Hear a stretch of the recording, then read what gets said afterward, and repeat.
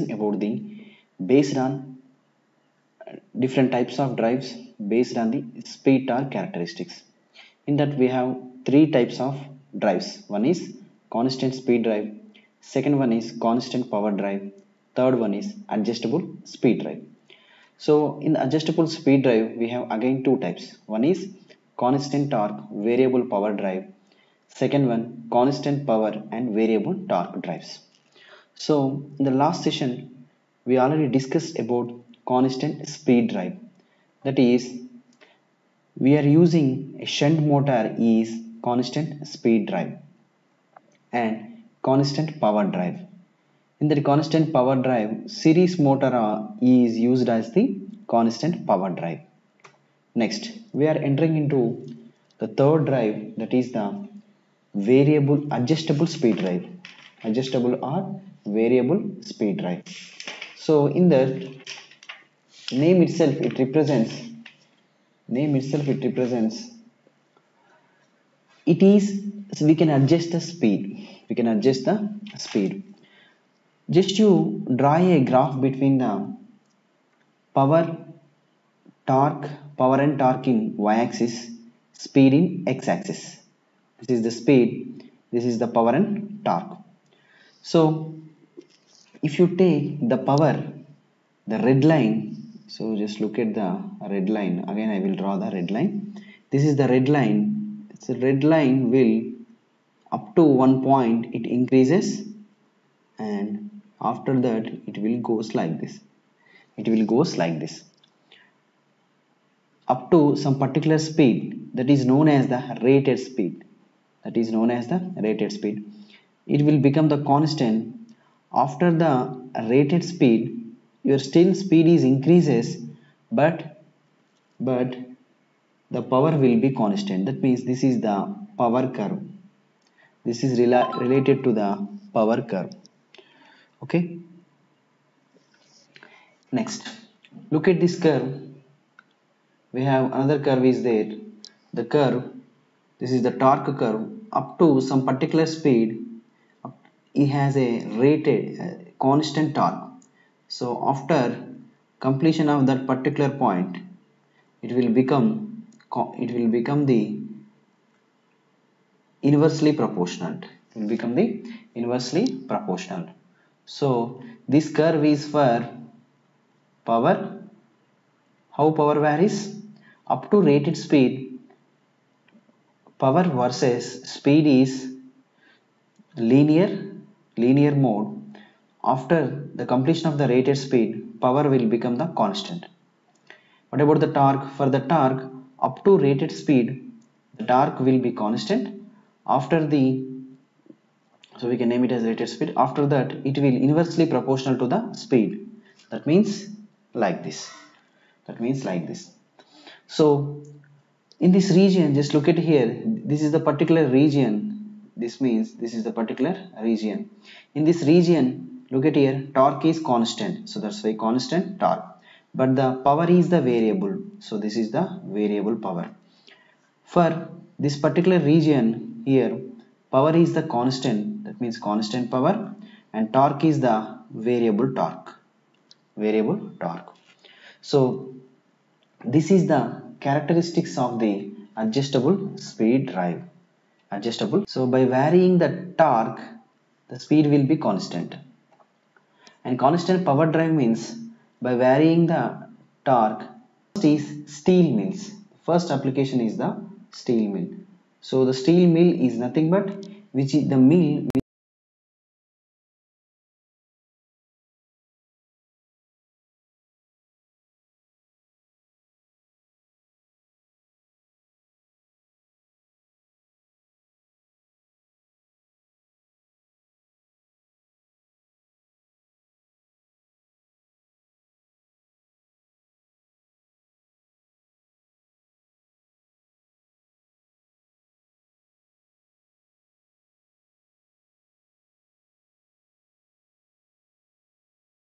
which is used to generate the steel. It will produce the steel. Steel is very much useful metal for us. Second, paper mill. Paper mill also the mill which is used to generate the paper. Paper mill also one of the important. Third is the rolling mill. Third point is the rolling mill. Rolling mills also very much useful, and cement mills. Cement mills also adjustable speed drives are used. Next, calorie mill. Calorie mill. That means calorie mill means coal mines. Very much useful in the coal mines. The another name of the coal mines is the calorie mills. So these are the different applications of the adjustable speed drive. So we should discuss some drive points, that is, after induction motor, DC motors are popular. So induction motor is top position, generally DC motor is the second position because the applications of these motors, due to the applications. So, alternators are very popular for generators. So you know that in the motor's point of view, induction motor is the top. Induction motor is the top, and alternators are very popular for generators. So, olden days, whenever DC is required, they are used for DC generators. Now, so generally, if you require, we have in the olden days, generally, if you require the DC supply, directly we are using the DC generators in the initial days, olden days. But now it is for olden days. But nowadays, what we are doing, if you want DC supply, we are using the alternator by connecting with the rectifier. Then this AC supply will be converted into the DC. That is, we are using. It has more losses, it has less losses. That's why we are preferring this. Okay. Yeah. So this is about the completely different types of drives. So we will entering into the next topic. The next topic is characteristics of the DC motor. Next topic is the characteristics of the DC motor. So before discussing the characteristics of the DC motor, first we will have a brief introduction of the DC motor. You know what is the DC motor? Simply, DC motor means which will take the DC supply and which will give our required power. So for example, I will take the DC shunt motor, for example. This is the field and this is the armature.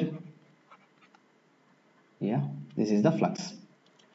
So we are giving some voltage, some supply. Okay, this is the current, and it will take, name itself, it will take electrical supply input and it will give the mechanical output. So this is the characteristics of the DC. This is about general DC motor. So we have, our intention is to generate the mechanical power and it takes the electrical power, right? So to understand this, we have some particular special characters. Those characters are generally three types. The first is the speed versus armature characteristics, armature current. So it will give, generally it will rotates like this. Generally it will rotate like this. Yeah, it will rotate with some speed and some torque. So here we have the speed. So generally it will take some current, armature current. The first characteristics is speed versus armature current. The motor will rotate with some speed. It has some armature current. First thing. Second thing, torque versus armature current. So it will produce torque versus armature current. This is the speed versus armature current. And next is the speed versus torque. So it will produce some speed and we have the torque. Speed versus torque. These are the some characteristics. Those are very much useful. So in order to understand these characteristics, first we need to have some reference formula. That formula is very important formula. In the DC motors, the generated back EMF will be, formula is P phi NZ by 60A is the formula. So here in this, what are the constant?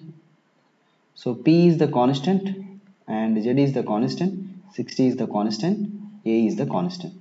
Then how we can write? We can write here the speed is proportional to back EMF and inversely proportional to speed.